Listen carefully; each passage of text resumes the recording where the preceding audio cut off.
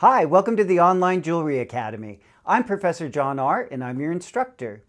In this video, I'm going to demonstrate a technique that comes from Korea. It's called Keum Boo, and it's an ancient technique where gold is bonded to silver. Now, why am I showing you this? Well, this is a great way to enhance your silver jewelry pieces. In other words, a little bit of gold can go a long way to make your piece look a lot more exciting, and you can get a better price for it as well. Let me show you some of the tools that you're going to need to do this. Now, the first thing I want to show you is an ugly hot plate. Yes, it's just a regular hot plate.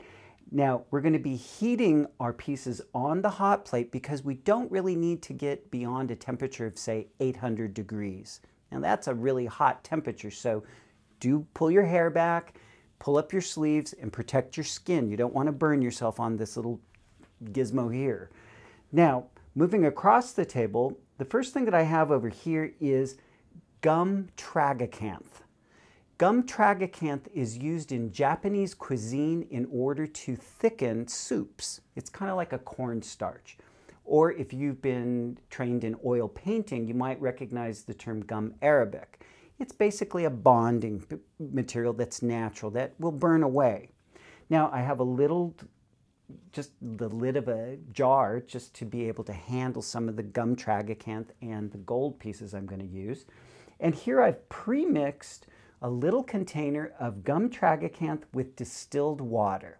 So this is probably about a quarter cup of distilled water with just a pinch of the gum Tragacanth. So a container like this will last you a lifetime if you get into doing this even on a regular basis. What you want to do is just mix that pinch of gum Tragacanth in the water, mix it up thoroughly, and let it sit for at least 12 to 24 hours. You want it to hydrate and really become in solution with the water. Now, I've got a brass brush, an agate burnisher, and a tungsten burnisher. What do these all have in common? They're burnishing tools. Yes, the brass brush burnishes. A lot of people don't realize that. And here I have a brand new one that's nice and soft. I would recommend working with a newer brass brush when you work with this process, because if you use an older one that's kind of stiff, you could actually kind of scrape off a piece of gold that's not perfectly adhered to your piece. So you might want to work with something that's a little softer so you can be a little bit more gentle as you brass brush your pieces. I also have a pair of tweezers with a very sharp point on them. Now these are commonly found in, say, like first aid kits, but you can get these from jewelry suppliers as well.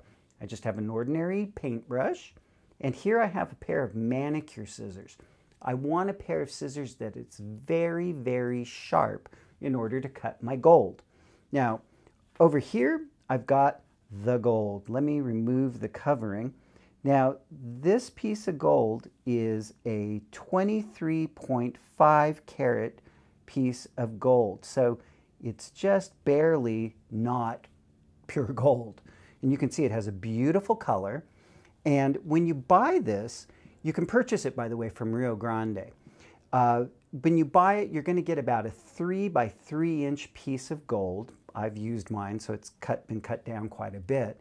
But that 3 by 3 inch piece of gold will go a long way, but take care of it. You don't want it to get wrinkled or dented or work hardened in any way. You want it to stay very, very soft and supple.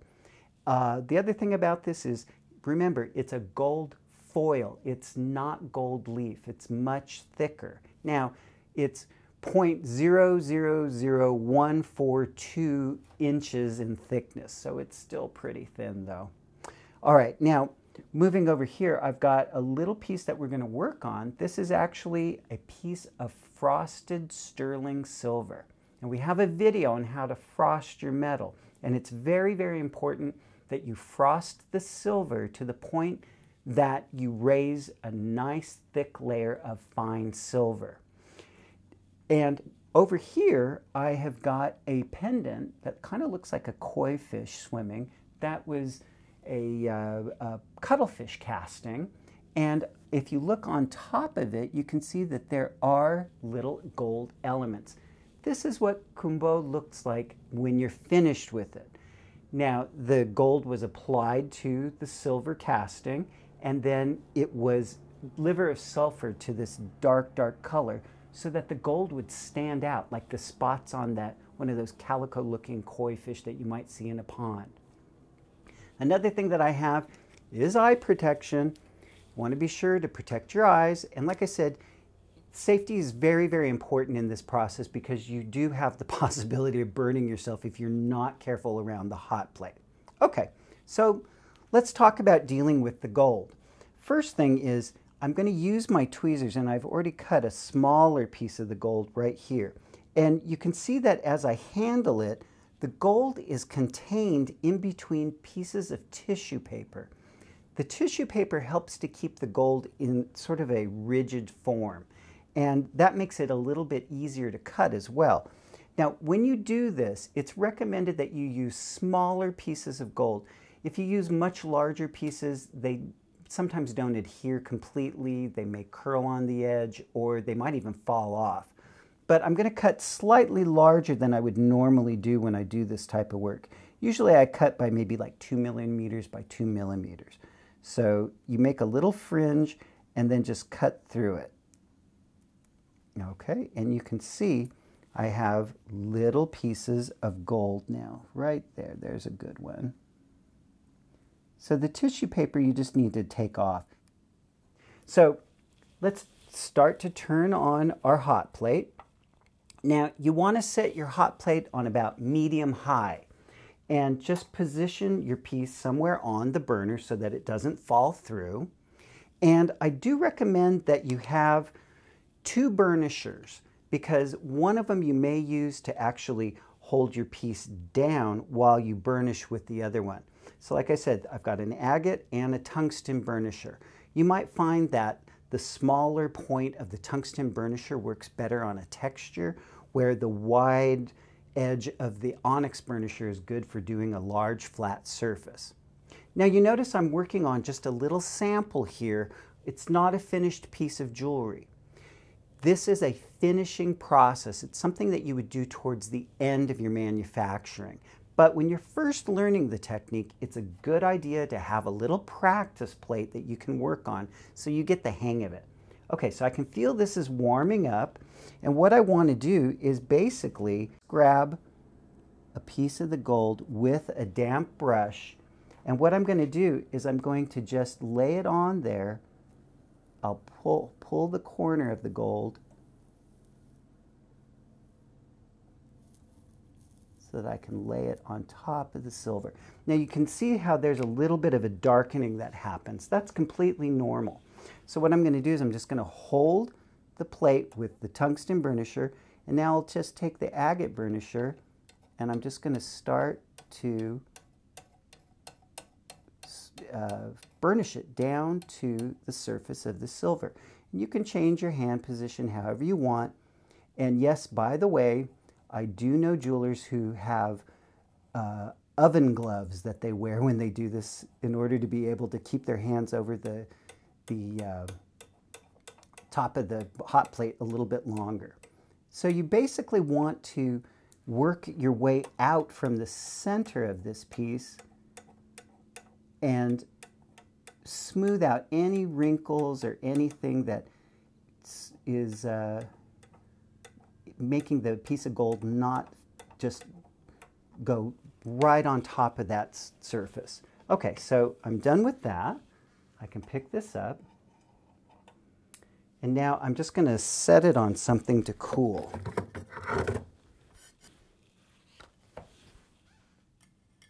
So that's how you basically do the technique, but let's put it on something a little bit more interesting.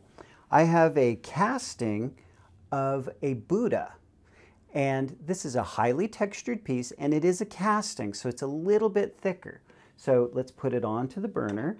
It's going to take a little bit longer for it to heat up. So let's see here. Let me cut a little bit more gold, and we'll just apply something onto the costume of the Buddha. Remember, your scissors need to be nice and sharp for this process. I learned this technique about 15 years ago from a Korean expert named Keum. She literally travels the world and teaches people this technique. And you'll find it's used by many, many jewelers around the world.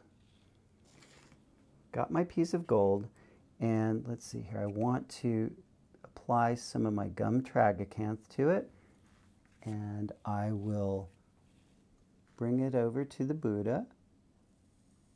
You can hear kind of a sizzle.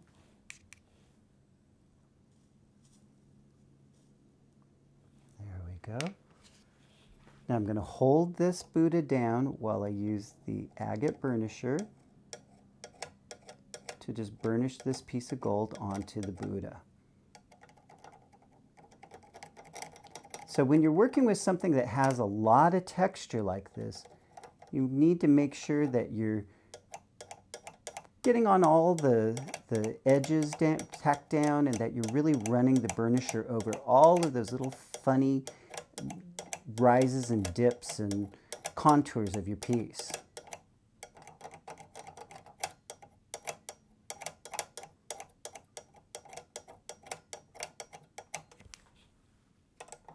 Looks like I got every single piece of it. Okay, so let me set my tools down, and I will remove my Buddha from the burner and turn it off. Don't want to burn your house down or your studio. Now I'm going to let these cool down for a second. Then what I'm going to do is I'm going to pickle them, and I'll come back and I'll show you what the results look like. Everything's out of the pickle pot, and here are the results. Now remember, the thing that we started with was this little rectangular piece of frosted silver, and I put that one little gold square on it. Now, that doesn't look like much, but this is how you learn. You have to do some trial and error before you really master a process. So, like I said, you may want to experiment, but let's talk about this for a second. I could have covered a surface like that with a random pattern of gold, or I could have made an outline of a design, or anything's possible with this technique. And remember, it's an enhancement to your already beautiful form that you made. Now, the other piece, the casting, it came out nice, and I could have added a lot more gold to it as well, but we wanted to keep the video short for you. So remember that this is a great way to increase the price point on your jewelry, especially when you're first trying to sell. Small investment in gold goes a long way to make your piece look pretty fancy. I hope you liked this video. There are many more videos like this on our website at onlinejewelryacademy.com. Don't forget, we regularly post to Facebook, Instagram, and Twitter. And if you're not a subscriber to our channel yet, click the button in the lower right-hand corner of your screen and you'll instantly become a subscriber. Don't forget to like the video. And if you want to help us to produce future videos, you can do so by making a contribution on patreon.com. Thank you very much for watching.